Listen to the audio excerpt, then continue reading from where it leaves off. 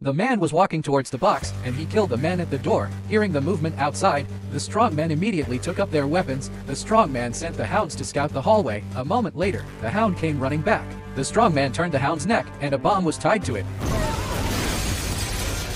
After the explosion, the man came out of the passage. His name is Roger, and he is a top killer.